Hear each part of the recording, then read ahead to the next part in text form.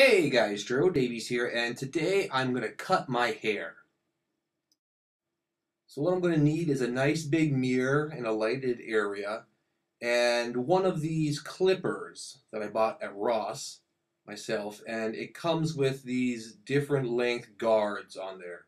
The shortest is 1/8 inch, moving up to 1/4 inch, then a half, 3/8, half inch, 5/8, and to 3/4 the longest. Okay, so I'm going to start off with a 1/4 inch guard. You just drop it in, clips right on, right? Just drops right on, clips in.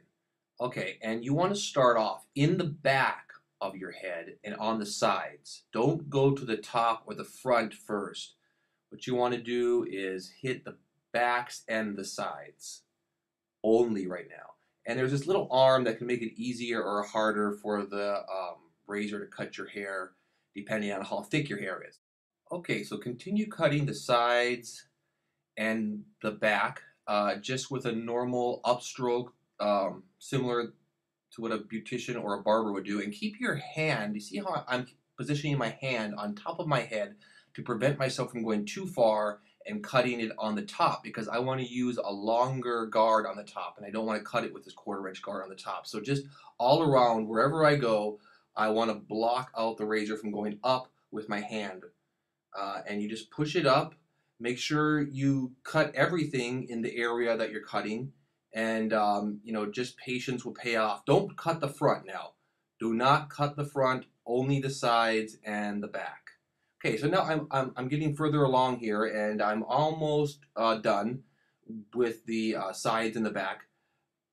Just make sure that it's complete, that you've hit every location. Okay, I'm good. So now I'm going to change out my guard and clean off my razor, and I'm going to put on a 3/8 inch razor now, a 3/8 inch guard, and I'm going to hit the top area only, not the front, the top. So yeah, not the front, only the top, and it's the same thing here, just continue to push in an upstroke and cut off everything in the area that you need to that you're supposed to cut. So yeah, patience will pay off here. Just continue to hammer away, shave away, cut away, and work these transition areas. It's the area between the 1/4 inch and the 3/8, and you'll have to work those areas a little more to smooth them out. And we'll come back to that a little bit later, how I finish those off. But hit the back, hit around the ears. Um, you're going with the 3/8 inch clippers now. We'll come back and hit that all again, also with the 1/4 inch actually. Um, so that's what I've done now, is I changed it. I changed it up to a 1/4 inch guard here, and I'm going back with the 1/4 inch and just trimming it all up. Just make sure I've hit everything, hit those transition areas. Make sure everything's neat, clean, and it's all cut. There's no clumps of hair that are left uncut on the back of your head. Especially, you're going to find the back of your head, and you're going to want to hit around the ears. Okay, so we're on to the half-inch guard now, or we're hitting the front. The money maker. The lady magnet. The front. The all-important front. Oh my, oh my.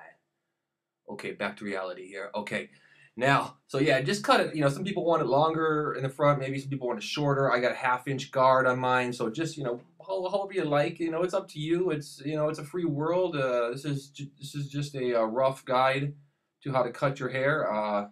Okay, so clean it off, and now we're gonna hit the back, that little fluffy area on the back of your neck, and you want to take off all the guards and carefully with your finger at the hairline on the back, just to guide you.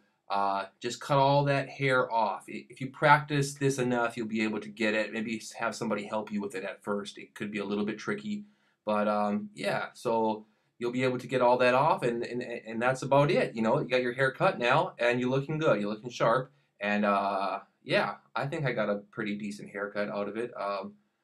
Not too bad. I look clean enough, clean cut enough to go to work. So